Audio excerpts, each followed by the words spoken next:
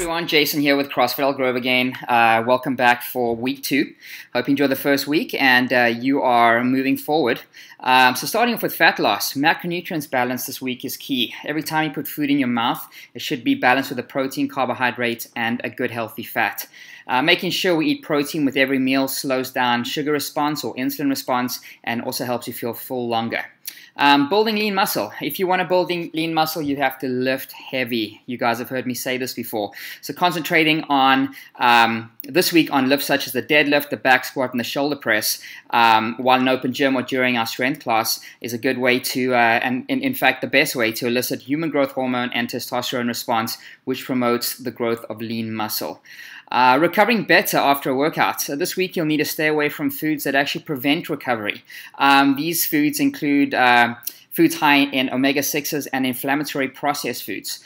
Think about adding a supplement like Rebound, which we sell at the box, which is a curcumin supplement, as well as a good healthy pure fish oil. These both support the body's natural inflammation response.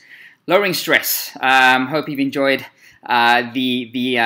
the past recommendations, but this week, if you think about a pyramid with you on the bottom, in the middle family, and on the top work, this is really the correct priority.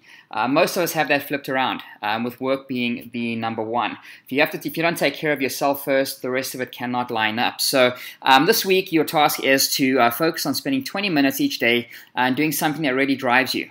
Something you really enjoy and that makes sense to you and makes you want to get out of bed in the morning. So maybe taking a walk, spending some time alone there, reading a book, playing a sport, etc. Good luck with that.